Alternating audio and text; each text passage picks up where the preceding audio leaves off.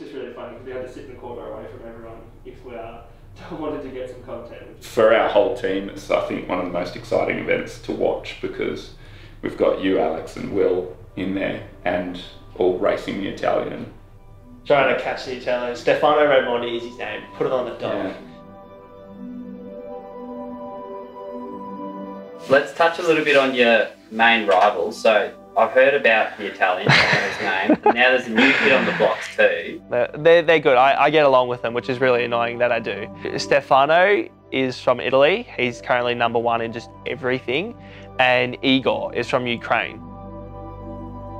Swimming can be a very stalky sport. I tend to not actually look at any of the psych sheets or the times from the other athletes, but you do know their times. So for example, Stefano went like 54.6 for like the 100 meters butterfly.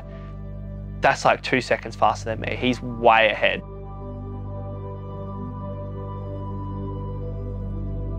The 100 fly will be a difficult race. So there's about a second between me and the Ukrainian and then 2 seconds between me and the Italian. But the interesting one's actually the 200 IM. There's only about 1.5 seconds between Stefano and I.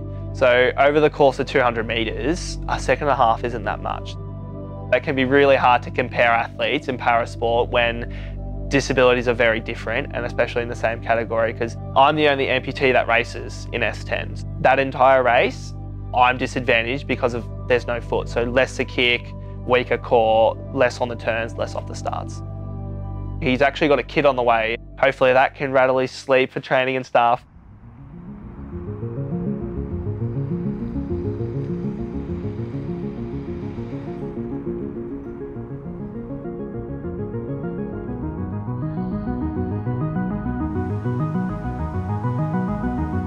My main event will always be the 100 fly. I will always be 100 meters butterfly.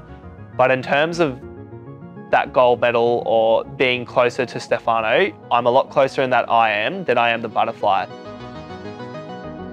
The work that Col and I do very closely and one-on-one would be centred around his IM and even more specifically his breaststroke component.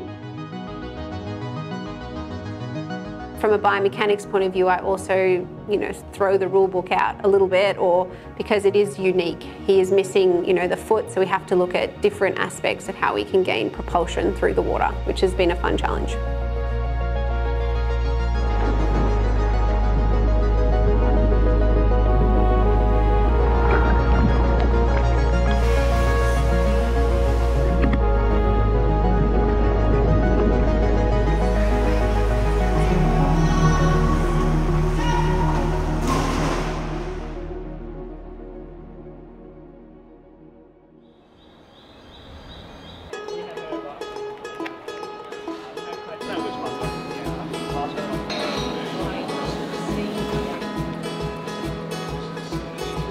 Maybe 3 times a week.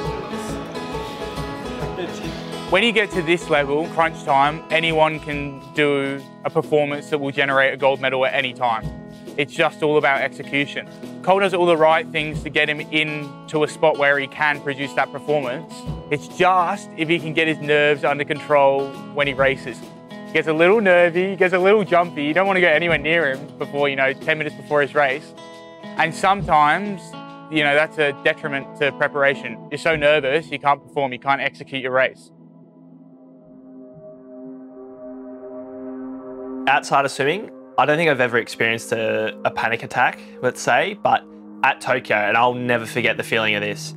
I remember sitting in my seat like I am now, and I'm just shaking, like doing the little leg shake, kind of listening to some Eminem, and just thinking about what's gonna go wrong. Like, what happens if I get fourth? What happens if I false start?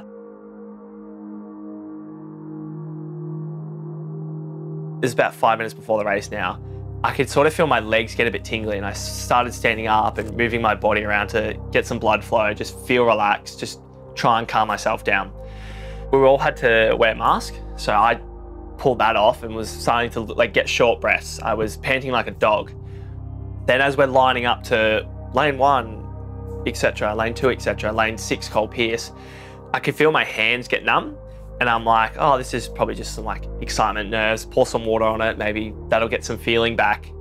And it just kept spreading. My whole body went it was just numb. I had pins and needles throughout my whole body. And When I walked out on pool deck, I had like head spins. It was weird. There was no one in the crowd, but that was the first time I'd ever swam at a venue that had the capacity of 30,000. So the pool's tiny and the grandstands are freaking huge. It was like the MCG. Walking behind the blocks, I couldn't feel anything. If you were to punch me in the gut, probably wouldn't have felt it because it was just my whole body went into panic mode. And diving in, my immediate thought process was like shit, I'm actually swimming at the Paralympic Games in a final. Like, what's actually going on? Then about 35 meters into the race, I kind of realized, I'm like, shit, I've actually got to follow a race plan here. Tokyo was the first one.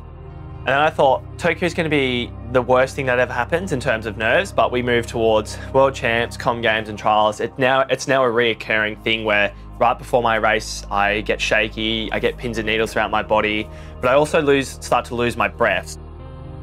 I think the best way to describe it is almost like a panic attack. If I'm not throwing up, nearly in tears, head spin, body numb, probably not going to swim well, which is funny. You say almost like a panic attack. Is that not just a panic attack? Yeah, are you it is. Yeah. He was coming to me thinking it was about swimming, but the more we talked, I think it was more about everything that he's gone through. I knew that if we worked together consistently enough, that this wasn't going to take as long as what he might have thought at the time. So it was actually managing a lot of the stress outside the sport and just let him swim, he can swim, right? So he's got the talent. So it was really looking big picture first, yeah. I think people see kind of well-being, the person, separate from high performance, but actually we know the evidence base is that for a person to be well and mentally fit, their performance is much better. I don't know if I used the analogy with you of a tennis match. Your negative voice sits on this shoulder and your healthy voice is here. Imagine it's a tennis match and this one serves over the net and you don't serve back. I love that. That is like being aced. Exactly. And you hate you're so competitive, you would never let it be aced, right? You would hit back, yes? And when your healthy voice is on, when you're really confident, you are really powerful. So any of those kind of things, it's really just going to your happy place and making sure you're breathing. It's the actual breath that physiologically brings your cortisol and adrenaline down, but emotions can actually do that. Some like to tune into their body and notice the discomfort and adjust, and others tune out, right? And I feel like with you, if we could get you in the pocket of knowing what it is, but not noticing it that much, and just focusing more on the swim, I feel like they're the vulnerabilities we've got. When you go in and notice discomfort, or when you go out and notice everybody else are they in front of you. They're the two things, and if we can have strategies for those two, when you get in the pool and you actually swim and you focus on the swim, yeah, it's pretty good. Yeah.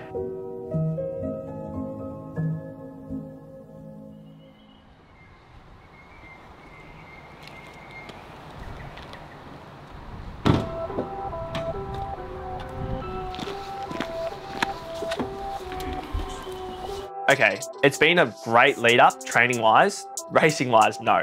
I think they sort of balance each other. The harder we train, the slower I'm going to be swimming. But like moving forward 6 months in time, it's going to even out.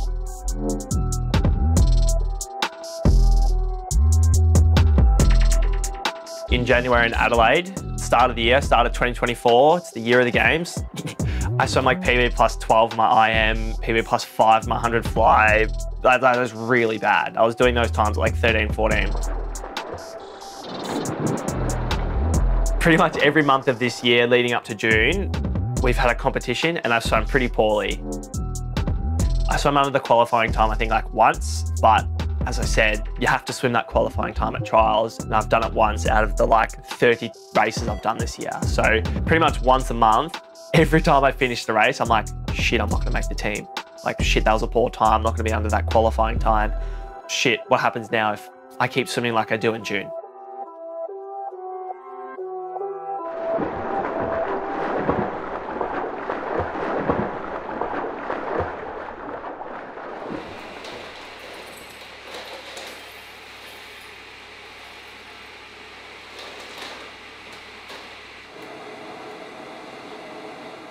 Yeah, I don't know.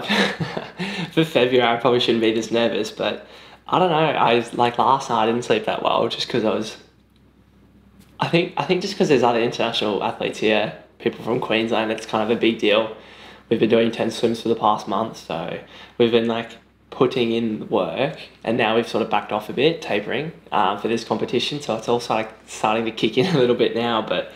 I don't know, the fact I can't even finish breakfast shows how nervous I'm getting, because that's one thing I'm trying to work on, but that's half the reason I work with Sam, is to put these nerves into practice for Paris, because I am going to be probably 10 times more nervous at Paris, so at least if I can use these nerves and still do the race processes correctly and still teach myself how to do it, push myself to eat more so I'm feeling my body, because it's, you know, a Paralympic year. It'd be really good if I could go on a QT in February under the training block we've just done in the past month, plus having my finger out of action for a bit.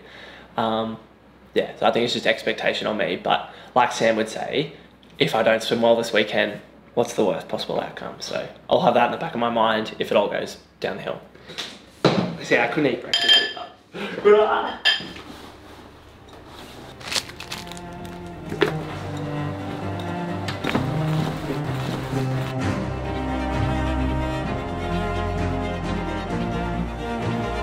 Like I said this morning, I'm a bit of a hole. You like that meme? No, sorry, I should show you the messages. Yeah, it was good. 56.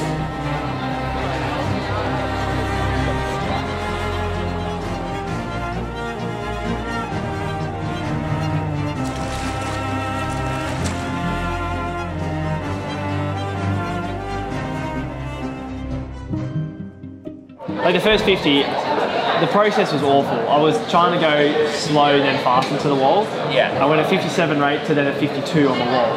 So I went hard then slow. When I shifted slow then hard. But 9.8, I'm like, it's already faster than Adelaide, but Yeah, it's still PB plus 3. Yeah. But it's a heat, so we're chilling. Yeah.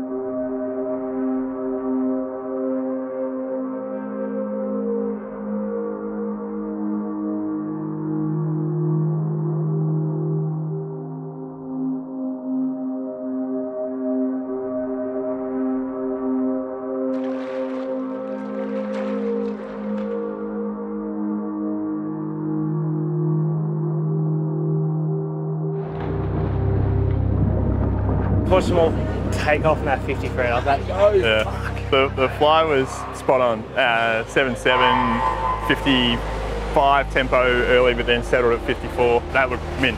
Back was great as well. You were 34.7, but it was like a long 34, and you didn't lose a lot of acceleration on the wall. Turned in 2.3.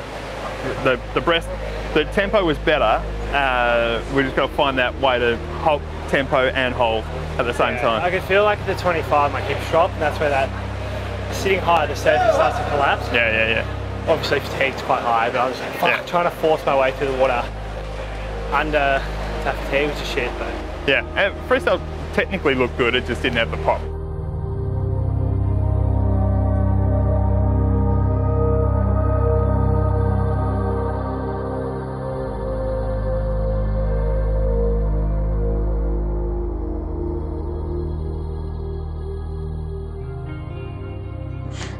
Take 26. So I'm here on the Gold Coast competing at the Australian Open Nationals. Paralympic trials are about 8-9 weeks away now. So starting to get a little bit nervous, but it's getting close.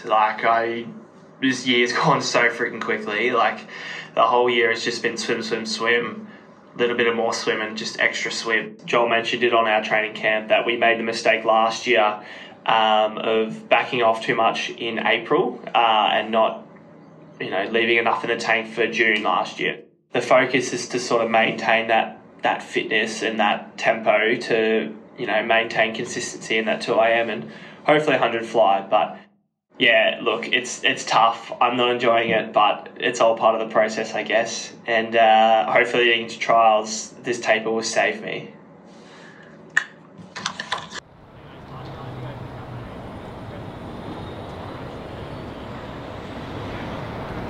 I actually had a dream about trials last night, which is weird. I don't know why. We're in Brisbane in the hotel. I don't even know what the hotel looks like, but I don't know.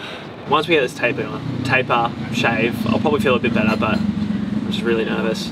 I don't really know how to like even ask this question, but trying to back it up after having one really poor swim, this is just hypothetical. If I'm not swimming well day 2, I got to back that up day 3. So look, if day 1 doesn't go to plan, I can't see any way that it wouldn't. I assume you're going in the car with mum and your sister? Probably, yeah, we'll just catch an Uber. Okay, get in the car after the race at night and just cut one as loud as you possibly can. Because then no one's going to talk to you about swimming. My standpoint, because like when I go to bed that night, yeah, like I've worked with, you can only, you know, discuss so much with Sam and so much with mum and Ashley, and then there's comes a point where then it's your part, because, you know.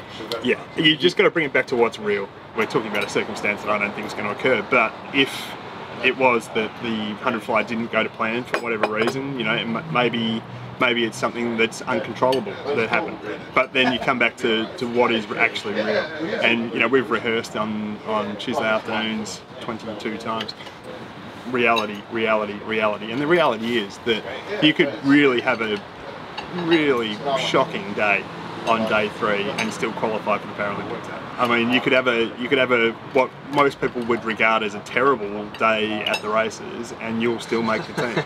And that's what's real, you know.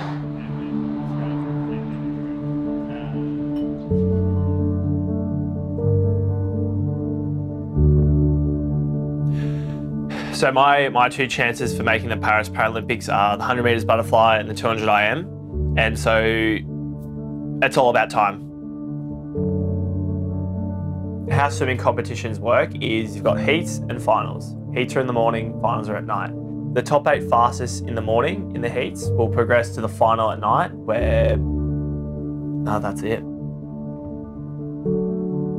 The reason we have trials for Paralympics is so that we select our best athletes to perform at the biggest stage, because you don't want to send a team that's not going to win.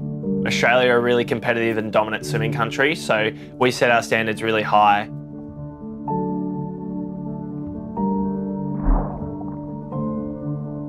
How they base the qualifying times for Paris are from the World Championships previously. So in 2023, the top 3 fastest plus 1.2%. The 200 IM is 2:16.58 and the 100 fly is 57.44. Those 2 numbers have got to be under on race day. If not, I'm done for.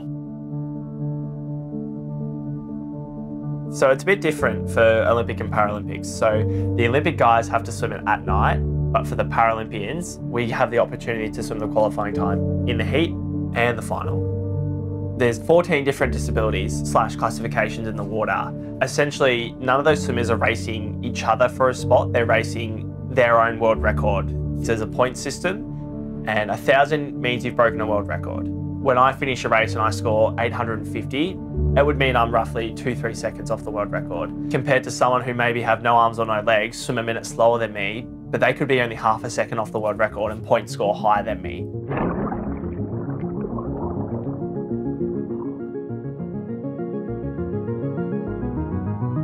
My PB for the 200 IM is currently 2:13.68. So I'm pretty much 3 seconds under the qualifying times in the 200 IM. And then in the 100 fly, my PB's 56.76 and 57.44 is a qualifying time. So about 0.7 of a second difference between my PB and the qualifying time.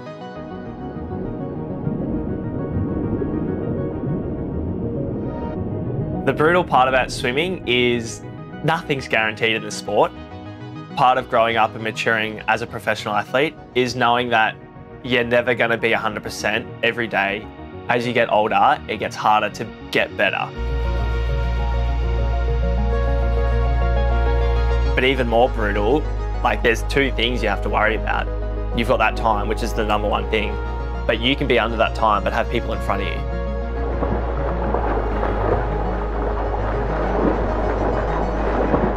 There's some really young talent coming through in Australia. Definitely hot on my tail on the 100 fly. That 100 fly is where I've had the most success as a swimmer, and there's some boys really hunting me down in it.